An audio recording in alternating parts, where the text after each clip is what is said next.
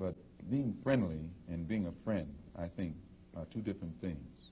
I think there are many whites who act friendly toward Negroes. A fox acts friendly toward the lamb. And usually the fox is the one who ends up with the lamb chop on his plate.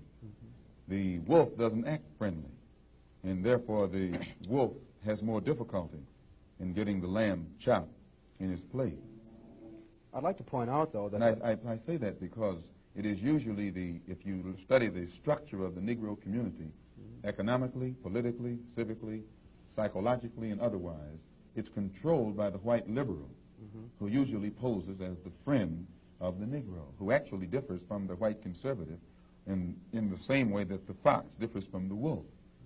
Their appetite is the same. Their motives are the same. It's only their mannerisms and methods that differ. I would agree that no doubt there have been a large number of whites who have posed as liberals and as friends of the Negro and who have time and again betrayed the Negro. On the other hand, I think one could point to a large number of whites who have struggled for civil rights, for equality, and have got little or nothing out of it, other than quite a few bruises. Give me an example. Well, the large number of white students who have gone into the South, for example, working for SNCC and other organizations. Not working for SNCC or other organizations, but working for the white political machines who benefit by the voting efforts of Negroes. Okay. I'll be more specific. I would cite Herbert Hill, for example, as a kind of person who has championed Negro job rights, for example, in New York City and elsewhere. He has fought the political machine. First time I met Herbert Hill personally was when they were picketing to stop the working on the Harlem Hospital in Harlem. Negroes for 10 years had to fight the city to get an annex built on the Harlem Hospital. Because in Harlem we need a hospital more so than anything else. Our people are sick. Plus we do a lot of cutting and shooting of each other, though we profess to be nonviolent. And Herbert Hill brought his forces out and stopped the working on that site. This is the first time I ever saw him. Then when work was brought to a halt on a hospital in Harlem, the same Negroes tried to stop the work at the Downstate Medical Center in Brooklyn, which is predominantly white. They were out there for 3 months during the summer. Couldn't stop anything. And I never saw Herbert Hill out there one time. Now, whenever it takes a stoppage of something that's going to affect the white man, you find the white liberal absent. But when it involves something that primarily will affect the best interests of black people, and black people only, then that white liberal is present. Herbert Hill is the labor secretary for the NAACP.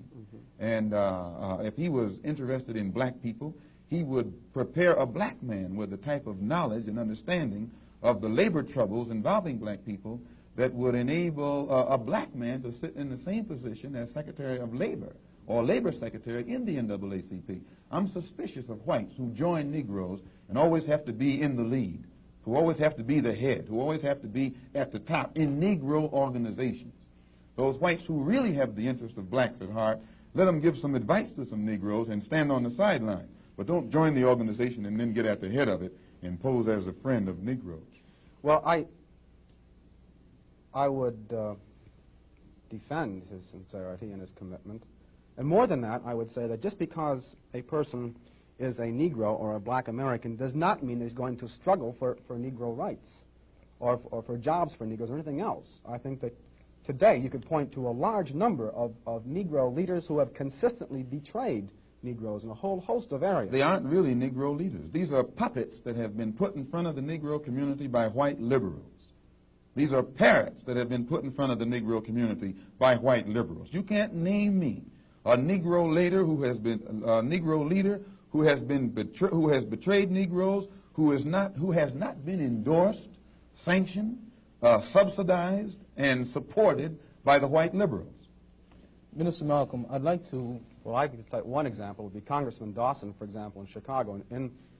In Chicago, a large number of liberals located in the Hyde Park district have consistently fought Dawson and his betrayals of the Negro, and they've also fought some of the people who represent Dawson on the Chicago City Council. The only Negro I know who is constantly fought, only Negro politician that I know who is constantly fought by white liberals is Adam Clayton Powell.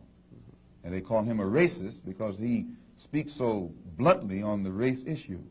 But I'm not, as I said, not too familiar with Dawson and his work.